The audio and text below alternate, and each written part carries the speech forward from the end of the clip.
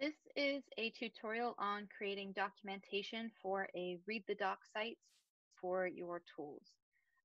This is useful for assembling details and fancy documentation that you can publish alongside your papers. But even if you don't want to publish a full Read the Docs, there are some useful features within creating the documentation that can help people more easily understand your code if you're not there to guide them through it. So part one will cover Python Docstring, which is what you add to the code itself. So writing Docstring is necessary for creating a Read the Docs, but if that's not your goal, there are some nice features that you still get out of Docstring. And one of those is being able to call the help function on your code. So if I go into my violin folder and then I start Python and I import one of my uh, code sections, part of my violin package, and then I can just call the help function on that whole file. And what it'll do is it'll give me a quick description of the file, tell me what this particular file does, and then it will list all of the functions within that file and tell me what they do, what arguments they take, and then kind of give more detail about um, how to put input into these functions and what those functions return. Now, this can be kind of messy, especially if you have a lot of functions in a single file. So if something like this is um, a little bit too detailed, you can call help on a specific function within the file itself. Oops. And then it'll give you just that function, just that input. In this case, this function has some defaults, so it lists the defaults for you. It gives you information about what the function does. It gives you the input parameters, and it tells you what this function returns. So to write the docstring, there are kind of two parts to it. You have the first docstring that introduces the file itself. You give the name of the file, a description of what this file does. In this case, this file handles all of the in and output functions for violin. And then I just have a quick line here saying when I created it, who I created it, where it was created. And then the second part of docstring is the function descriptions. And they all kind of follow the same format, where you have this kind of triple quote enclosed chunk at the top of your function, where you first have a description of what the function does, and then you have these input parameters, and they're always kind of written the same way. Is you start out with the input variable, and then its type, and then below that you give kind of some brief information on the purpose of that variable, what it does, or you can even put in kind of defaults or expected input. Like here, it lists the accepted file type. So if you're someone calling that help function, you get automatically, this is what type of input you need. And then in a similar vein, you list your return variables, where you list the variable, list its type, and what variable, what purpose you get out of that output variable. So it's relatively simple. It's basically lists of things, lists of your inputs, lists of your outputs, brief descriptions. But as you'll see, as we go into creating Read the Docs, this small amount of prep work really helps when you're trying to create a full documentation website. Part two is generating the documentation files with Sphinx. Now, the easiest way to do that is to just follow the tutorial on the Read the Docs website, which I'll attach the link for. And it takes you through all of the steps on how to install Sphinx, how to make your project, how to get everything started. But just kind of showing you how that looks is you start by navigating into the directory that your project is in or your code. In this case, I'm working on the violin code, so I'm in the violin folder. And then you're going to make a new directory for your documentation files. And then you're going to navigate into that directory and you're going to run Sphinx quick start. And it'll take you through some prompts. For the most part, you can just take the default. Where I want to put the project name, author name. You can put either your name or Melody Lab. That's up to Natasha. The year the project comes out, and then the language, and then it will make you some basic intro files for you. So if we go into my violin folder, right here we have this docs2. That's where all my documentation is. And then what you're going to have to go into next is this comp.py and this index.rst folder or file. So you're going to want to, you need to open both of those up. And what these do is they kind of set up creating your HTML file. So this is the index.rst is kind of where you create the home page for it. So here underneath this kind of cute little welcome banner, as you can put the introduction to your tool here, however long or short you want. You can add links or publications, anything like that. Now down here in this TOC tree, this is where you're going to put your table of contents. So you might want things like, you're obviously going to want all of the coding files that are in your project folder. So for violin, I have a numeric file, I have a network,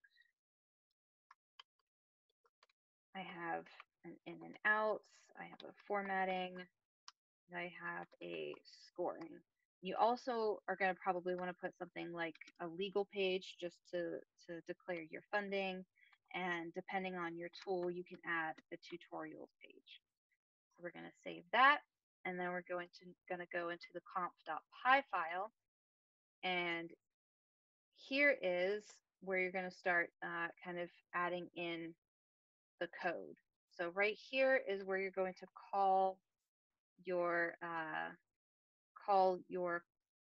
code so that you can have access to those docstrings that you wrote. So I'm actually going to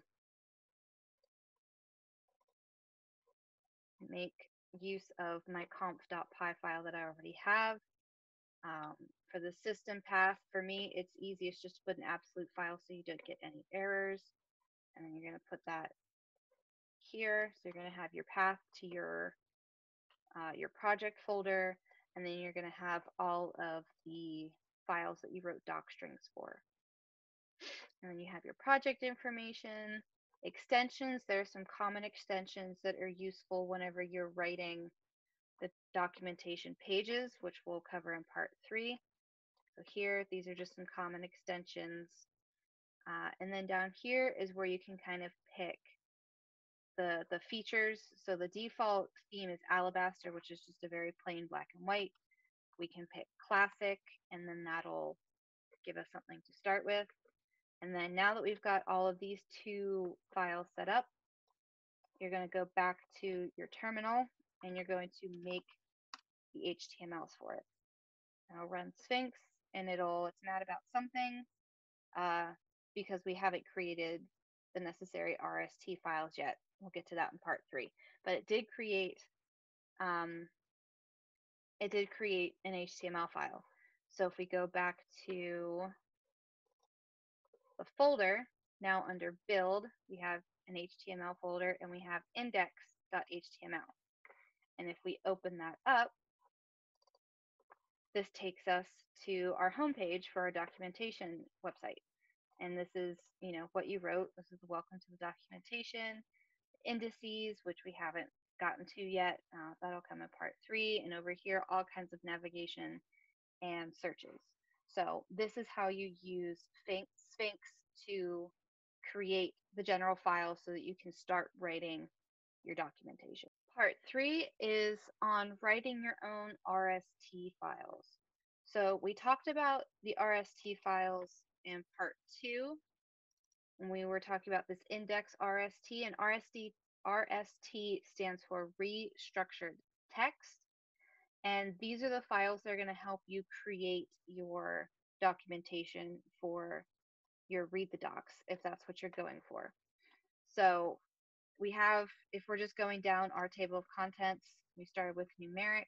If I make a file called numeric.rst, then I can put a bunch of stuff in it, and probably the best resource for how to write in restructured text is the SourceForge website, which I will also put a link for.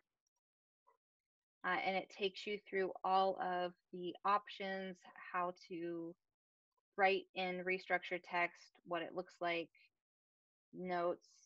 There are even ways to do, I think this one includes how to do tables. Yeah, you can make tables. It's just the language that Sphinx uses to create the Read the Docs documentation. So if we start in numerics, there's this kind of standard header, and this right here links to your code. And then of course we have the intro. This page details the numeric operators of violin.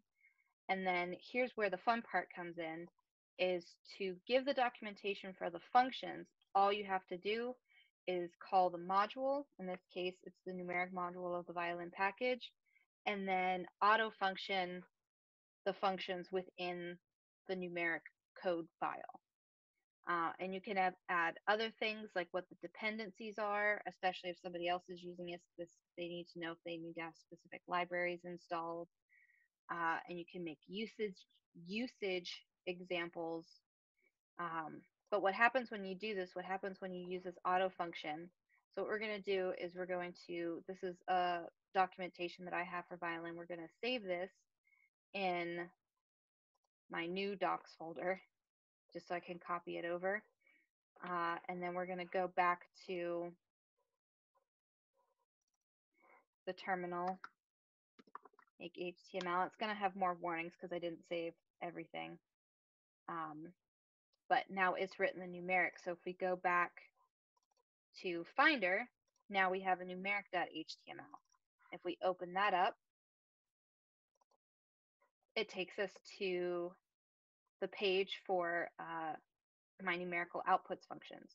And it gives you, the header, the name of the module, detail, and all of this whole function page is all written from the Docstring. All of it. All of this section right here came from just these 4 lines in the restructured text file, which is great because it's you're having to write the documentation only once, and then you just get to use it where you need it. And then down here, it gives the dependencies. I like putting links to the dependencies just in case somebody's not familiar with it. And then you could even do literal text to kind of show what happens when you're using the function. So this is kind of what you should expect if you run the function, what you should use. Gives examples, and it's just a nice way of putting everything on a single page that's kind of somebody else has already done the work for you. Something else that you can do, here we go, it's something called a literal include, which depending on your documentation and depending on your project, you may or may not want to use, but you can also do something called a literal include, where you include specific lines of your code to show how it works. So this is my network file. This is what looks for paths within models, within biological models. So if I go ahead and save a copy of this in my new documentation folder, and then go ahead, make HTML, add that to my HTML. And now I have a network.html page. And so if I go back to the HTML, now I have network functions, same thing. The functions are automatically included. The dependencies are added. This isn't a great example because this line of code is too wide. I need to go back and change it. But it's an example of the function being used within another module of violin, and it just includes it exactly how it is in the code, which is kind of why you have to massage your code a little bit if you want to include it to make sure it fits within this box. I think on Sphinx it says that this is 70 characters wide, maybe a little bit more than 70. But just that's something to think about. And then there's just a lot that you can do as far as legal. This is, where the funding information goes. Tutorials, you can put tutorials if you want. You can link to videos. You can link to Bitbucket repositories. You can link to pretty much anything that you want to send people to just using these files, and then all of your documentation is in one central location. So like I said, this may not be something that you're interested in, but it is a super useful tool to make a different type of documentation, especially if you do want to publish your tool alongside your paper. And I think even if you don't have, even if you have no plans to create a Read the Docs, that using the Python Docstrings is a really nice way to set up your code so that it's easily read by and understood by other people. So that's all I had for the tutorial. The links for the Sphinx installation and for the restructured text will be shared with this video. They're also in the description box. And if you have any questions, feel free to let me know. I hope that you found this helpful.